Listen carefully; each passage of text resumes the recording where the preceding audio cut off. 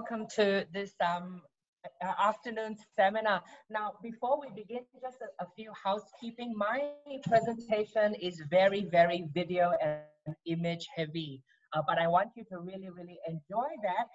And so I don't want us to chew up each other's bandwidth. So may I please request that we all turn off our webcams and turn our microphones to mute, and then you can turn them back on again later at the end, and you can ask me some questions. I'm gonna imagine you all are still there, so don't worry, okay? Just because I want you to really enjoy the visual experience, and I don't want you to compromise your bandwidth. But we'll get started now. We don't want that one again. So for those of you who are unfamiliar with the continent of Australia, like Indonesia, it is divided into very distinct states. And you will find the University of Queensland in, of course, the state of Queensland.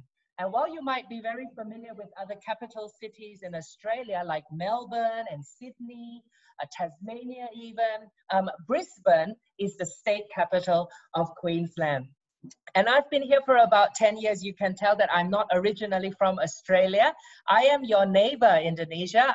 You can guess where I'm from later on. But I've been here for a good 10 years now. I came here to study. I did my PhD here, and now I'm teaching here. So I teach ecology and zoology. So zoology, the study of animals, and ecology, the understanding the processes that explain why we see the animals and plants that we see. So that's what I teach here, and a little bit of today's lecture is going to involve those disciplines as well, as we explore whether or not those cute and colorful animated characters like Pokemon, whether or not they're biologically possible. And as someone who really loves animals, and I'm sure many of you do too, Queensland was really the most outstanding place for me to study zoology because of the diversity of wildlife that you find here.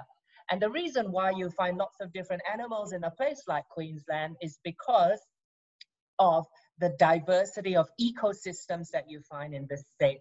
So all the way up there to the north of the state is tropical rainforest, not dissimilar to Indonesia.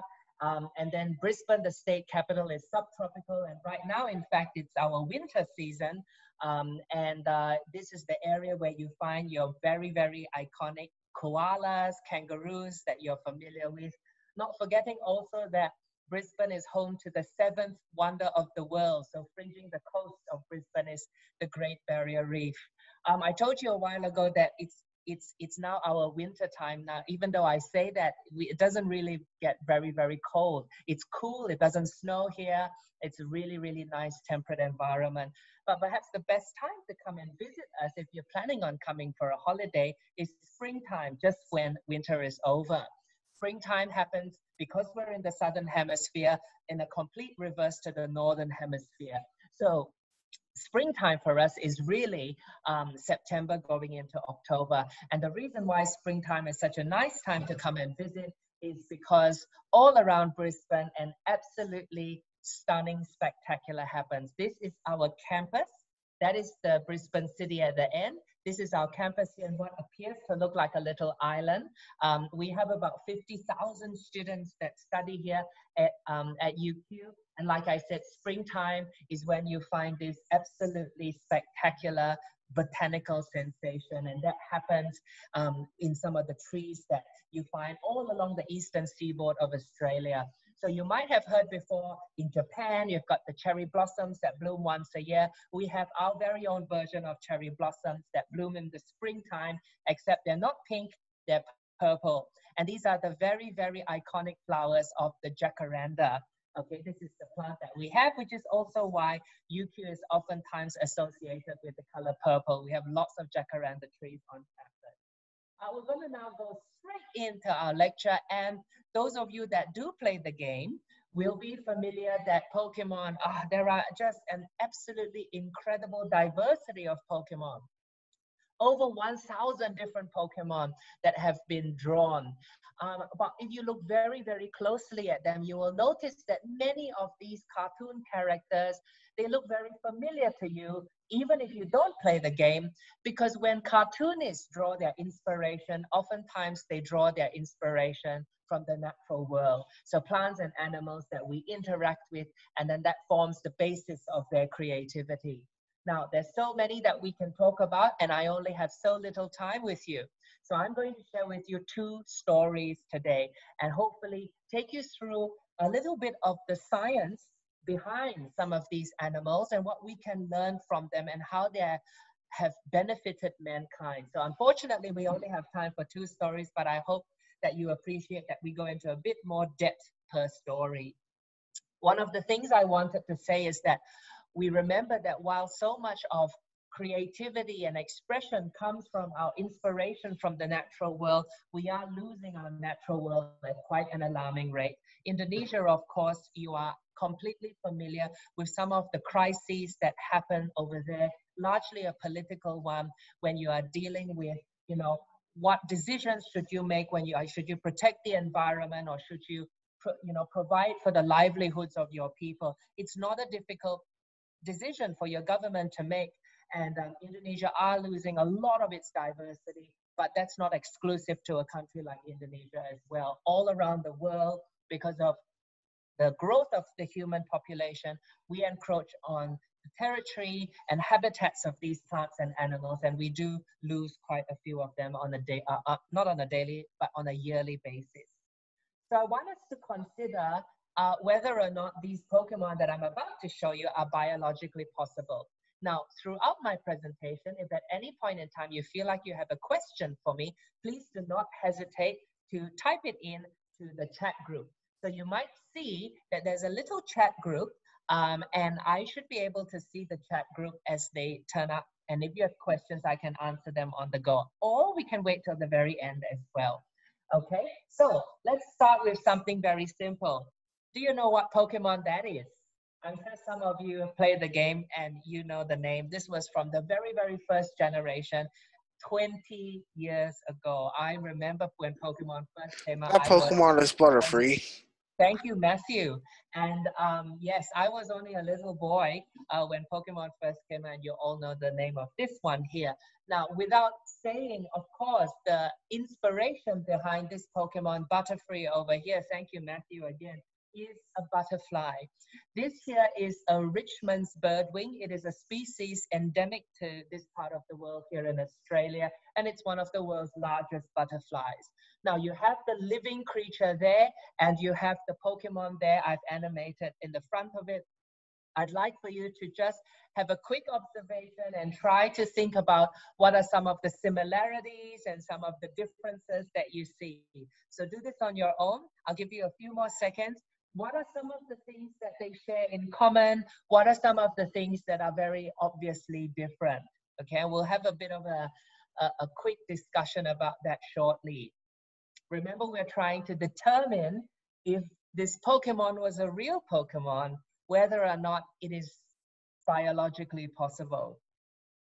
Now, if we consider some of the similarities, then one of the first things that you're going to pick up on is the very fact that, like the Pokemon, the living creature also has really large eyes, really large beady eyes. And for a lot of insects that rely on vision in order to see, like butterflies that are active largely during the daytime, they do rely on vision a lot, finding their food source. Of course, you remember from primary school that butterflies take up nectar as a food source, and they find that food source in flowers. Now, butterflies don't see the environment in the same way that we humans see the environment. We see color in a certain spectrum, and butterflies and a lot of other insects don't. In fact, butterflies and bees, they're actually able to see in the ultraviolet spectrum, the UV spectrum.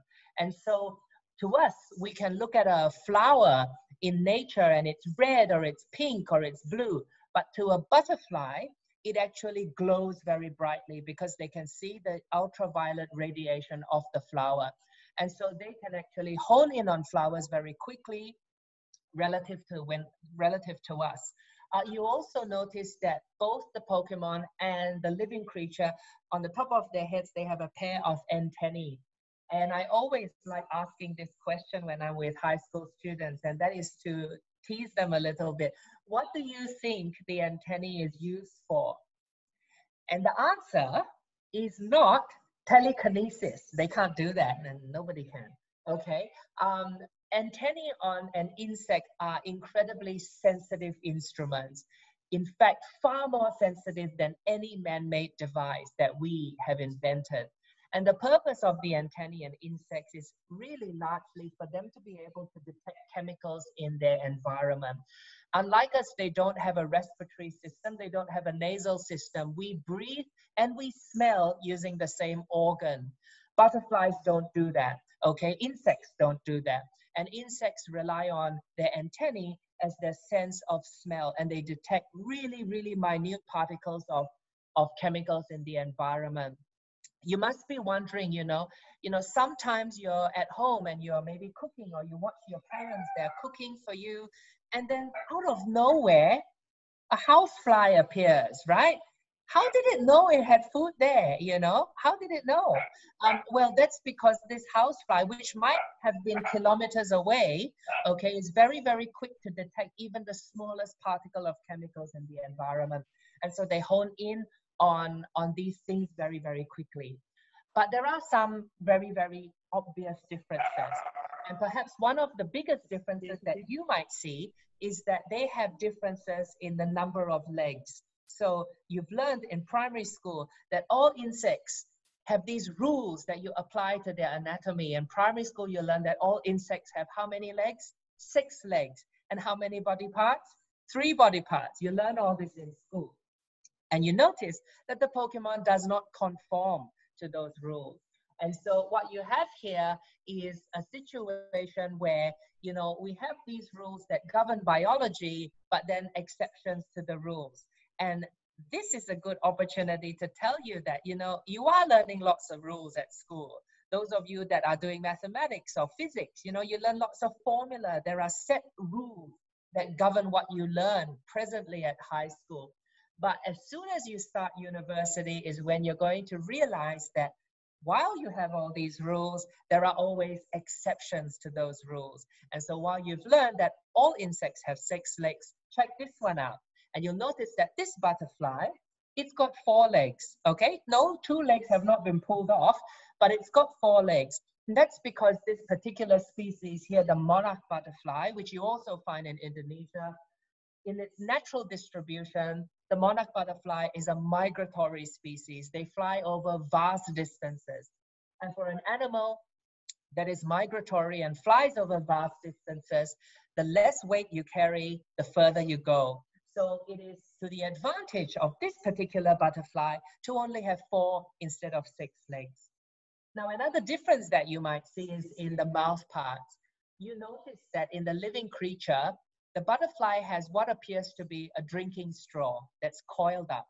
The technical term for this structure is proboscis.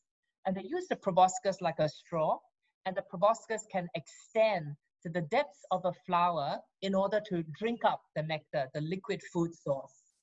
The Pokemon, however, does not have this coiled up structure. In fact, it's got a mouth part, and it's even got, if you can see closely, a pair of teeth, fangs, if you like. And if real butterflies had fangs on their mouth parts, I don't think we'd be too fond of them. Again, what did we say a while ago to rules? Again, while we learn that there are all these commonalities and all these principles and all these rules, there are always exceptions to those rules. Check this butterfly out. This one here is actually an ancestral species, and it's still present today, but we can describe it as having very primitive features. And so it doesn't have the proboscis, it doesn't have a drinking straw. Now, unlike the Pokemon, it doesn't have a mouth part with teeth, but it does have these mandibles. And that's because this particular species of butterfly does not drink nectar. It feeds on pollen, the solid packets of proteins inside flowers as well.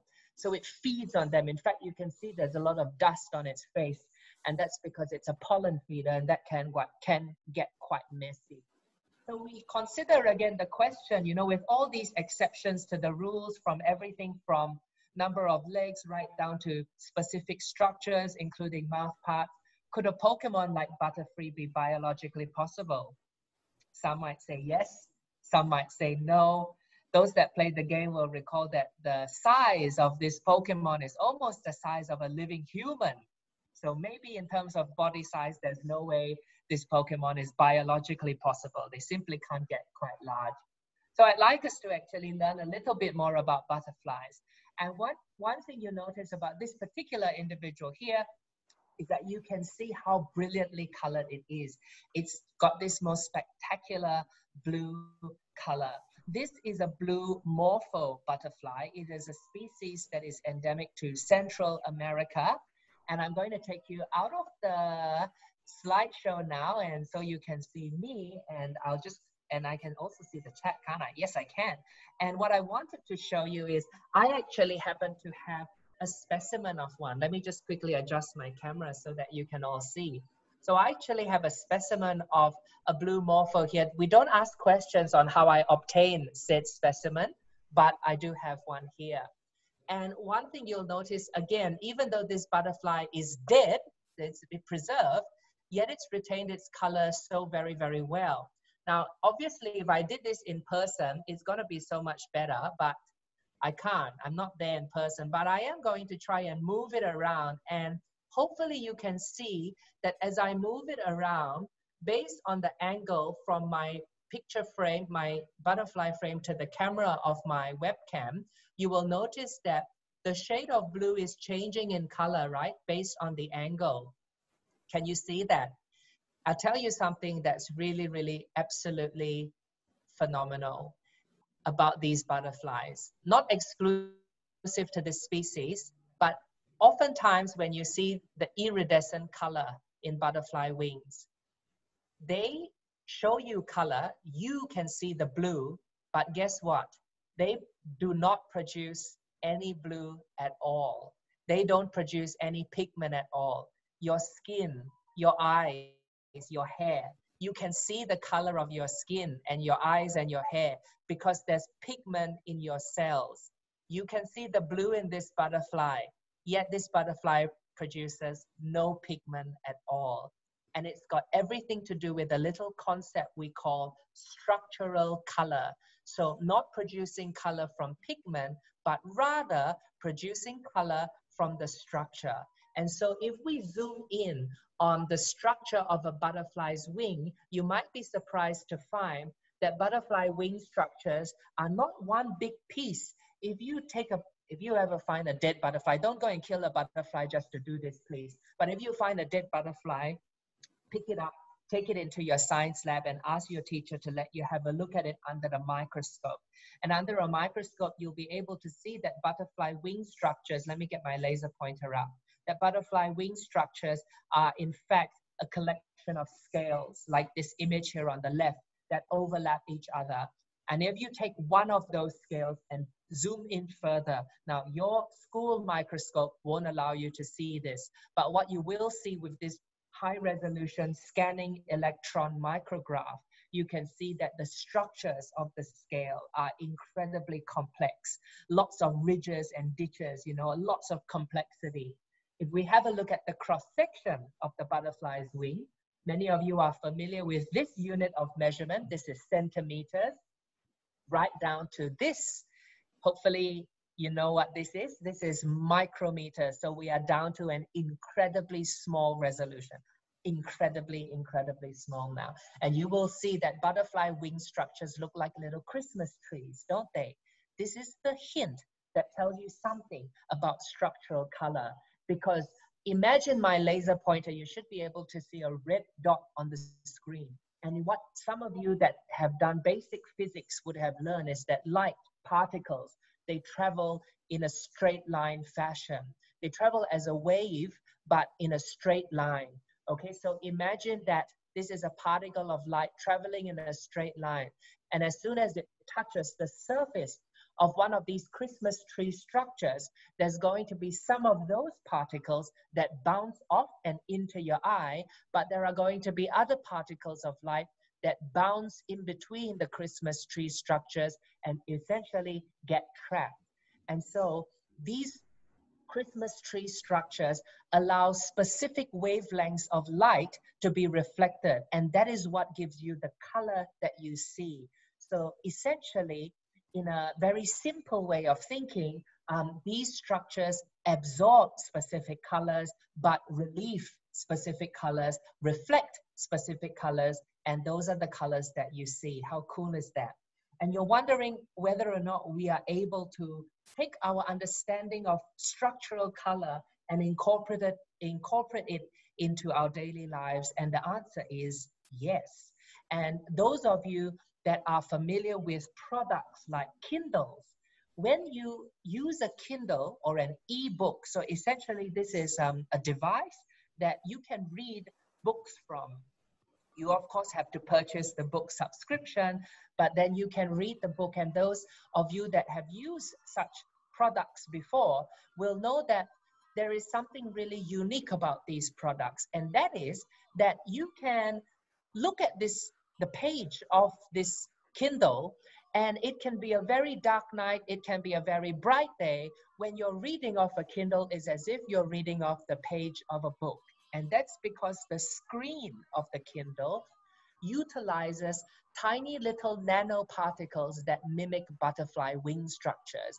And they take advantage of our understanding of how these structures are able to produce their own color to manufacture this screen. Can our smartphones do this? No, because on a very bright day, you're out in the sun, you know, having a bit of a walk. Well, maybe not at this time, you have to stay at home. But you know, it's a really, really bright day.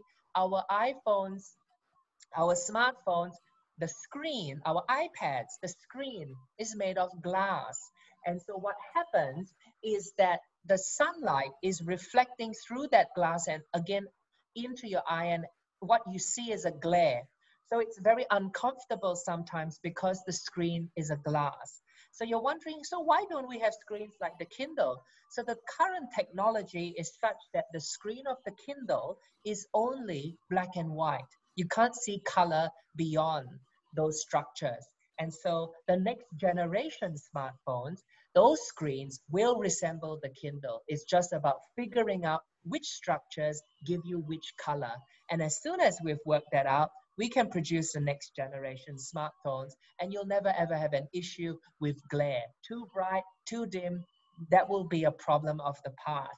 It will automatically adjust comfortably relative to the brightness in your surroundings and comfortably a brightness to enter your eyes. And we use structural color to do that. And that really is some of the research that we do here at the University of Queensland.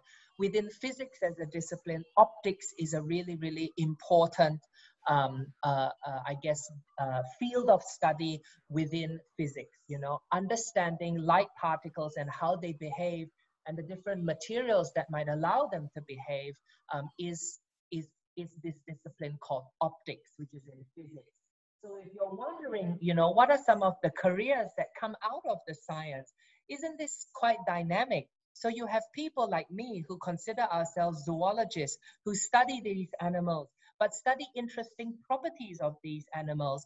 Then we can then take it to people who call themselves, say, biophysicists or quantum physicists that are able to understand energy and how energy is reacting to some of the structures that we see in nature, and then might then pass on those concepts and that understanding to people like material scientists or engineers that are able to produce those nanoparticles, right down to people who might be mathematicians or information technologists that write the code that programs, you know, the way these nanostructures work. And of course, then someone that actually builds the device. And of course, at the very end, someone that sells that device and makes the money, right? But you see, a lot of our, you know, everyday devices and the devices of tomorrow rely so deeply on science, technology, engineering, and mathematics. And so these are some of the careers associated, and of course, lots of programs that get you there. I hope you enjoyed that story. Now we have time for a second story. Anybody want to tell me what this one is? Matthew, you want to have a go? You know what this one is? The name. I'll have a sip of my tea.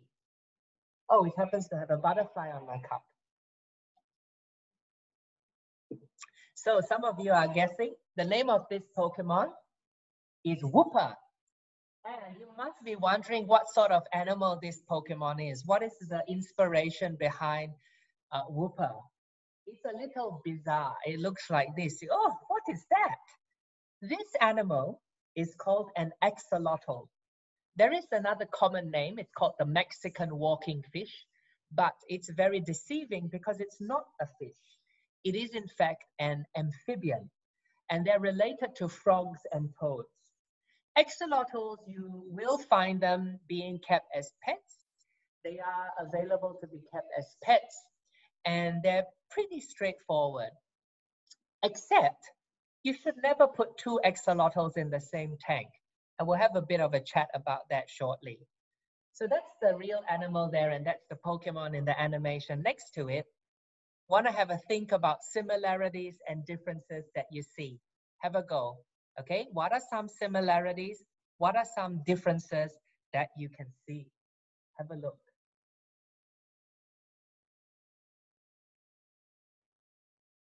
Okay, so some of you are messaging me privately because you're shy. Oh, that's all right.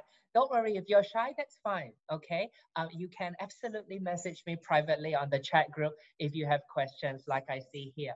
Okay, so let's talk about some similarities that you might be able to see. And perhaps some of the similarities, perhaps a very, very obvious one, is that both the Pokemon as well as the living animals is absolutely tiny, simple eyes that are very unlike the human eye.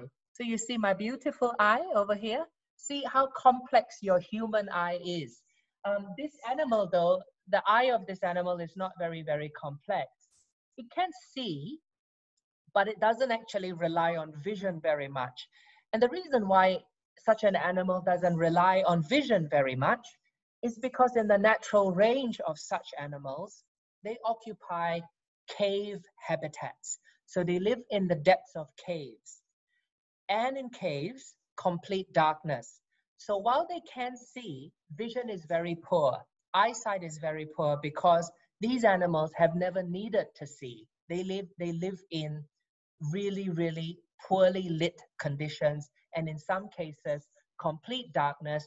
And there are some species of axolotls or salamanders that are completely blind and they don't have eyes at all. And they're quite cool, in my opinion. So this guy here never really needed to see. The other similarity that you might see is that, like some of your friends, they have a very big mouth, right? They have a huge mouth. You know, why do you need such a big mouth? Of course, your friends with big mouths, they can't stop talking. But for an axolotl, an animal like an axolotl, why does it need such a big mouth? And some of you are probably guessing there's got probably something to do with food. Because the bigger your mouth, the bigger the food you can eat. And this is important because in cave habitats, food is hard to come by. Food is very scarce. So you take what you can get. And so for an axolotl, if a tiny little, say, mosquito larva swims by, you'll eat it. If a tiny little fish swims by, you'll eat it. If a smaller axolotl walks by, you'll eat it. That's right. Axolotls will eat other axolotls. They're cannibalistic sometimes. And so it's important for those people that keep axolotls as pets, they shouldn't ever put two in the same tank because one, if larger than the other, will more than certainly have a go. Okay, so the other similarity that you might see, off the side of its heads, these very complex structures over here. And you're wondering what these structures might be used for. And they're very complex, and a few things that you can observe is that they've got all these frilly little bits, okay? Look at all the frilly little bits. And that tells you that these structures have a lot of surface area. The other thing that you see are blood vessels. You can see blood vessels through these structures, okay? And that tells you that it's got to use the blood vessels for a reason. Lots of blood vessels, lots of surface area. This is actually helping the animal breathe. These are gills. These are aquatic animals. They live in the water and they don't breathe because there is no air. There is no air. They have to extract the oxygen from the water, and they do this through their gills. So those are gills that help the animal breathe. Now let's consider some differences between the animal and the axolotl. What are some differences that you see? There is a very key difference, right? The key difference is the Pokemon can receive Wi-Fi, right? You see, it can receive Wi-Fi, but the real animal cannot. No, I'm just kidding. Obviously, it's got what looks to be the Wi-Fi symbol, which, by the way, is an Australian invention. Without Australia, you would not have Wi-Fi. Australians invented Wi-Fi. And so the axolotl, perhaps one of the biggest difference is that the Pokemon stands upright and the living animal is flattened to the ground. And this is actually very significant, okay? Particularly for a biologist, we will pick up on these sorts of things because being able to stand upright like a human requires a considerable amount of evolution that has gone into the development of a critical structure in your body. What allows you to stand upright? Well, that is your vertebral column, your spinal cord, your backbone. All of you would have done science in some shape and form, and you remember in your school, you have a skeleton, right? Obviously not a real skeleton, but a fake skeleton, a model. And what you notice when you look at the skeleton of a human is that it composes all these interlocking bits of bones, right? Interlocking pieces of vertebrae, right? You're familiar with those. And we can see each vertebra from the next. It's an interlocking backbone. And having an interlocking backbone is so crucial for us because it offers us a lot of flexibility. We can go from side to side. We can bend down and touch our toes, right? And having a spinal column like that also allows for the attachment of muscles that then support you standing upright. So let's have a look at an axolotl spine. And if you have a look at the axolotl spine here, you'll notice immediately something very different compared to the human spine. While it looks like you can see separations in the spine, if you look very, very closely, particularly in this image over here, you will notice that the spinal column in an axolotl, and in fact all amphibians, is what we call a fused backbone. What this means is that this backbone, while it offers the animal a little bit of flexibility and a little bit of strength, it is in no way strong as our backbone, okay? And largely that's because these amphibians have spent a lot of their evolution and a lot of their life where? Underwater. And underwater, there are no effects of gravity pulling you down. They have never evolved a need to stand upright because they don't need much energy to do it. They can orientate themselves in a zero gravity medium very easily.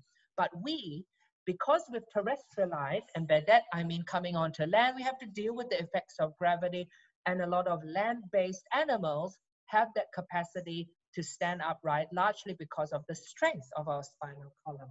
So let's consider, do you think whooper, which stands upright, is biologically possible? Well, there are no living animals that are resembling whooper that stand upright. So there's a very high chance that the way in which whooper is drawn is certainly not something, not something that living animals are capable of doing. Okay, so we're going to learn a little bit more about axolotls now because they're so incredibly cute. Look at this retardedly cute looking one, okay? And the reason why I use that term is because you'll notice that some of the arms of this axolotl are fully grown, like this one here, and on the other side, tiny little arms. It was not born this way, you know. It looks like it's a little bit deformed, but I promise you it's not deformed. You know what's happened here?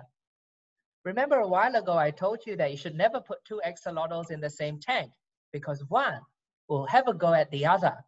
And in this particular situation, one of its siblings has chomped off on one of its legs, actually two of its legs over here. But one thing that axolotls can do that we humans certainly cannot is the ability to regenerate their limbs. So when they undergo some injury, like their arm being chopped off, axolotls can regenerate their limbs. How cool is that? Now it takes some time, but they'll get there eventually, okay? And you're wondering, oh my word, how do they do this? You know, if you chop off your hand today, it will more than certainly not regenerate. Please don't do that, okay? But for axolotls, if their arms get amputated, they will in fact grow back. And this has got to do with a very, very highly specialized cell in their bodies. And you have these cells too, but axolotls have lots of them. They're stem cells. And some of you have learned about stem cells before. And what stem cells have the unique ability to do is to differentiate into every other cell type. So the stem cells can differentiate into bone and to flesh and to tissue and to nervous tissue and fully regenerate the limb. We know this because in cell biology, we have a little technology utilizing fluorescent protein. And what we're able to do is we're able to tag fluorescent protein to very specific cells in animals. So under specific light, they glow. And then we know the tissues in the animal that contain stem cells. So when we tag, say, the stem cells of this frog with fluorescent protein, we know exactly where in this frog there are where there are stem cells. Behind the eyes, down the vertebral column, in the limbs. We know where the stem cells are. This is the same technology that's used in cancer research. If you want to know where the cancerous tissues are, we tag the cancerous tissues to the fluorescent protein, they glow, and we know where the cancer is. And we use a lot of that in cancer research. What happens if we tag the stem cells of an axolotl with this fluorescent protein? The entire animal glows. The whole animal glows. What does that tell you? That tells you that virtually every tissue in this animal contains stem cells. So if you chop off a leg, it'll grow back. If you chop off one of the gills, it'll grow back. If you chop off the tail, it'll grow back. If you chop off the head, it will die. I'm sorry, okay? So obviously there are limits to this thing.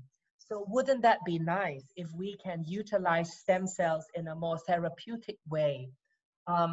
One in three of us will suffer a cardiovascular disease. That's because we're eating more and more sugar and more fast food and more processed food. Okay, so think twice the next time you want to consider eating, you know, something delicious, okay, from a fast food chain. 1 in 3 of us will suffer a cardiovascular disease. And at this stage, the only therapies that are currently available are everything from, you know, heavy medication right down to heart transplantation. Wouldn't it be cool if you are predisposed to heart conditions, or if you are suffering from a heart disease, if we're able to inject stem cells directly into your heart and the stem cells start getting to work repairing the diseased tissue? Wouldn't that be cool? It would be absolutely phenomenal. And do you know what? We can already do that. This is a fully functional heart that is created with nothing but stem cells. Okay, this is a fully functional heart, except this is a rat's heart. The next step is the human heart. And we are actually doing a lot of that work at UQ. A lot of biomedical scientists are involved in these sorts of therapies. And at UQ, within our School of Biomedical Sciences, we have a center of cardiac and vascular disease. And they do a lot of work on stem cell therapy, which is, of course, inspired by the axolotl, which is able to regenerate its tissue so quickly. So remember that we actually have to thank our natural world, again, the natural world that we're losing at an alarming rate. But we have to thank so many of the plants and the animals for, you know, just human survival and progress. So hopefully it gives you an idea of, you know, just how dynamic these systems are. And if again, you're wondering, what are some of the careers involved in this field? Well, so many, right? Because we spoke a while ago, again, people that understand animal behavior, stem cell biologists that understand this tiny little things. You know, stem cell is obviously also related to genetics. You know, geneticists understand the sequences and the genomes that are responsible for those stem cells and what triggers the stem cells to start differentiating. Biomedical scientists largely deal with these sorts of research, looking at different ways to form future therapeutics. And then, of course, you have the biotechnologists that are able to take these ideas and turn those ideas into viable products and services. So if you're wondering, you know, which end of this spectrum you might find yourself in, limitless. There are so many different things and so many different careers that ultimately transition to something really, really good. And of course, the doctors and the nurses that actually interact with the patients. But they are nothing, of course, without us scientists. Remember that. Okay, so I hope you enjoyed those two stories. Okay, I'll just take it off from there now. I know there's a plate of nasi lemak because I'm very, very hungry now. Okay, so I really hope you enjoyed those two stories. I promise you, I'll bring you back to the nasi lemak. Okay, I don't know if you call it nasi lemak over there, or nasi campur, right, Fitria? Nasi campur, which is mix and match, right? See, my Indonesian is not so bad. But in Singapore, where I'm from, and Malaysia, that dish, nasi lemak, is their national dish, as you know, and one of my favorites. Okay, enough about food because I'm starting to get hungry. I really do hope that you enjoyed that little seminar. I'm going to wrap things up very quickly now. But before we do that, do any of you have any questions for me? If you do have a question, please feel free to type it into the chat group. If you're shy, don't worry, please. You can message me privately so I can share your question with everyone else. Have you got any questions about what we've just covered today, or any questions beyond that as well? We're happy to take care of it. I really, really do hope you enjoyed the lecture and maybe learned a little bit more or a different perspective on these things. Any of you have any questions? Yes, Dr. Gurion. Go for it.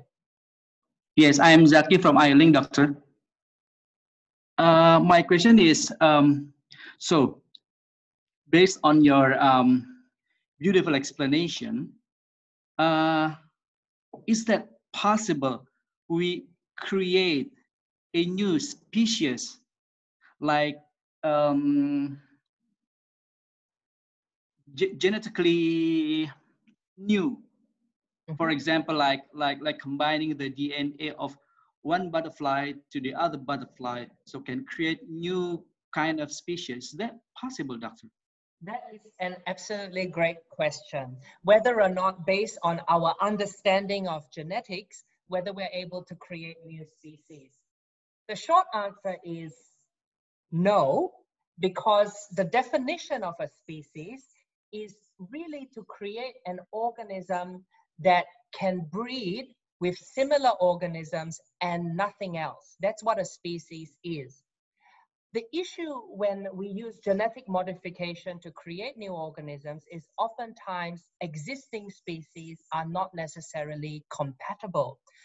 And the other complication is how large what we call the genome of organisms are. So the genome is your entire genetic sequence. Every single detail that is responsible for everything from the way we look to some of our innate behaviors. The human genome is 3 billion base pairs long. In other words, if you want to create a new species based on genetics, you need to understand the function of each and every one of those 3 billion base pairs and then substitute the correct ones to create something new. We are far from that sort of technology. Now, then we come to another concept of domestication. For example, why are there so many dog breeds? How about chicken breeds? So many different types of chicken, right? And plants, so many different types of crops that we eat, okay? So for example, what do you find in, see, and I'm thinking about nasi campur again. So, you know, if you have something like cucumber, right? Cucumber is a vegetable that we all know, but cucumber is a melon, rock melon, watermelon, are also forms of cucumbers, yet they look so very different. Again, you could consider those new species because they're very different from each other, and we have genetically modified them. Except we haven't played around in a lab to create watermelon, cucumber, honeydew. We have done that through centuries of selective breeding. So to answer your question more definitively, we can create new species using selective breeding, where we pick particular qualities and traits of existing organisms and force them to reproduce with each other to a point where we create something that can no longer breed with what it used to be. That is what we've done for centuries in agriculture and livestock production and pets, okay? We've done this for ages. Now we understand genetics a little bit more, and we will use genetics in order to modify existing species, but not to create new ones. What do I mean by that? What I mean by that is we're able now to identify specific fragments of genes that cause, say, disease. Alzheimer's disease, for example, is a genetic disease. So some of the work being done at UQ is identifying the genes that cause Alzheimer's disease and using genetic modification to switch off those genes. So if you are predisposed to Alzheimer's disease, future therapy will include injecting you with, there's not enough time to explain it, but injecting you with a genetic therapy that will basically switch off those genes. Or in the case of agriculture, we're not again creating new species, but maybe turning off genes that make them susceptible to insect pests or drought resistance, making them more drought tolerant so they need less water, or making them produce fruit twice as much. All of that genetic technology can achieve. That's a great question. So it was quite a long answer, but in short, genetic technology cannot create new species. And if it could, we probably shouldn't. That is a short and sweet answer. Okay, we have time for one more question. Thank you, Doctor. Okay, anybody else have a question? Don't worry, if you're shy, feel free to type it in.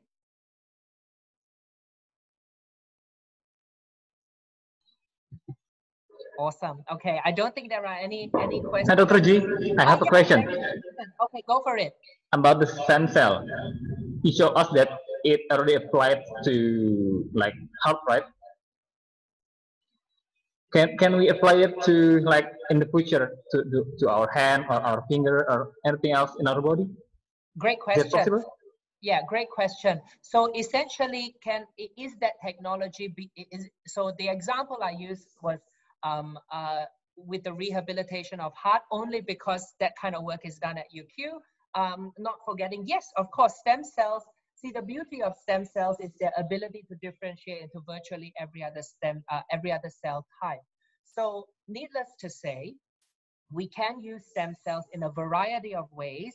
And this goes down the whole line of, therapeutic cloning. So in essence, taking your own cells and then cloning organs that are compatible with your body.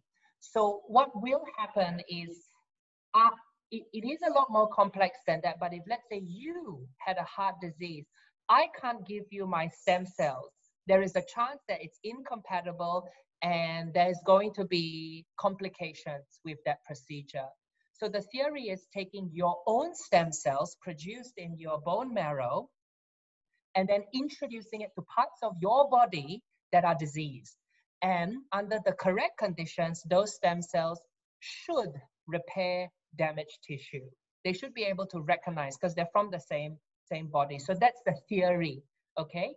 Obviously, we are a while away from putting it into good use, but it's good to know that people are advancing in that space. Excellent question. Hey, that's awesome. That's really, really wonderful. So I'd like to leave everyone with a few food for thoughts now before I hand the time back over to Eileen. Okay, so if you would just indulge me, I need to go back to my Nasi Campur to show you, because I want to show you that all of you would, there's a bit of feedback there. Okay, hopefully you can all hear me now. Hopefully, all of you know that, you know, in some shape and form, you're going to need to provide for your loved ones in the future, in the same way that your support system. Oh goodness, there's a bit of feedback there. I think people need to mute their microphone. Thank you. So all I wanted to leave you on a thought with is that so many people are going to obviously join the whole rat race and need to get a good job so that they can provide for their family. So you need to feed your family, but who's going to feed the world? Well, scientists are going to feed the world. Scientists are the one creating new foods for tomorrow. Yellow rice here is a very good example, enriched in beta carotene, and we can now offer disadvantaged children in Africa access to basic vitamins that they lack during their vision development.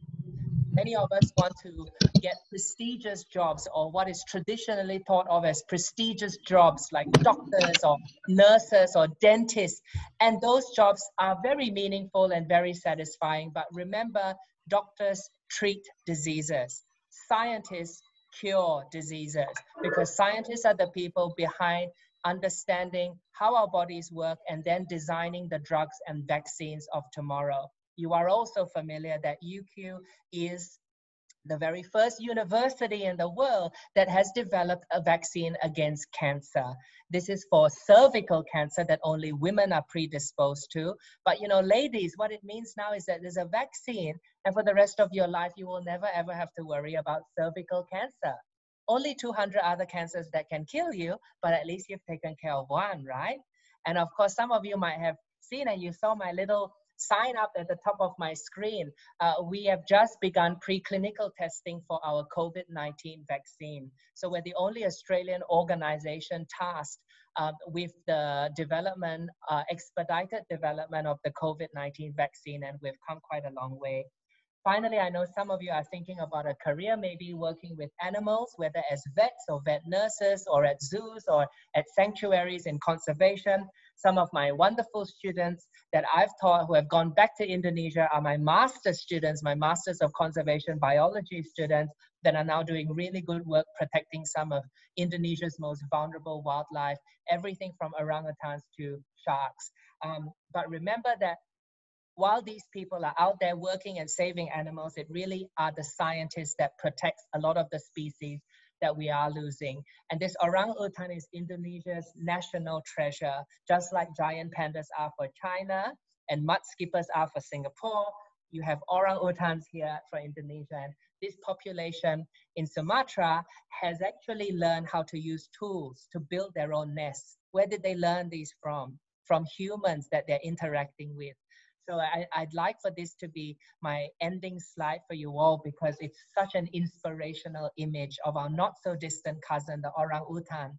And we have a lot to learn from our best friends here, because like the orangutan, I hope all of you aspire to be just like them. Not look like them, okay? But to be just as adaptable as them. The environment is constantly changing. We're all very comfortable now at school. I promise you, those of you that come to university, you'll still be very comfortable at university. Take a step out into the working world and you will know that the environment is constantly changing. So I do hope and wish all of you the very, very best. And hopefully that you, like our not so distant cousin, the orangutan, can remain as adaptable to changes in our environment. And we do that by being lifelong learners. So by taking the time today, 1 hour in your afternoon, to learn something new and interesting about science, that is your first step into lifelong learning. And I hope all of you, especially the students attending today, take that ethos and take that principle back with you for the rest of your lives. Don't ever stop learning. Okay, with that, thank you very much. Let me hand the time back over now to Eileen. Thank you. Thank you very much, Dr. G. Thank you very much.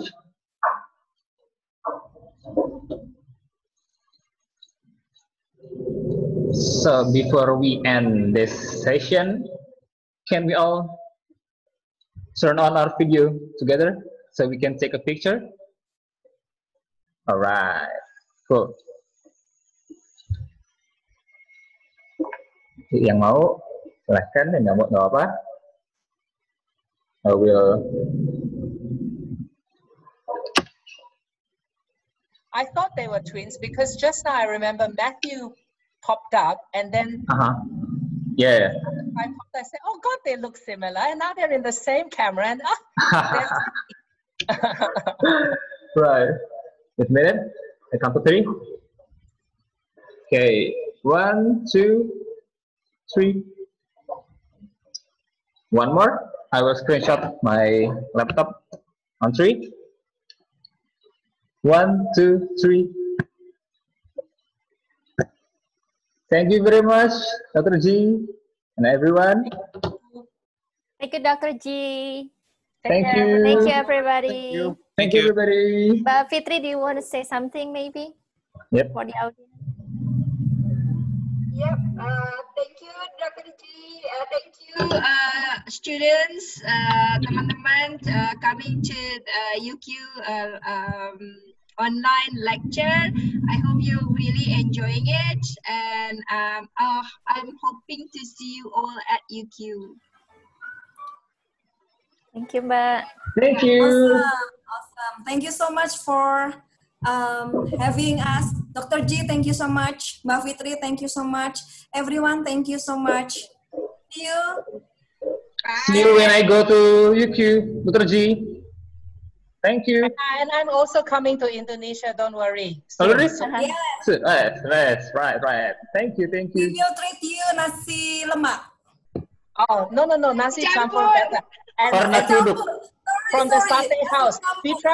Fitra know exactly where I want to go. Satay house and ABC. Alright. Note. Alright. Well, thank you so much again. Thank you. Thank you, Mrs. Grace. Bye. Thank you, Miss Grace. Thank you. Thank you, Dito. Thank you. Thank you. Bye, everyone. Bye.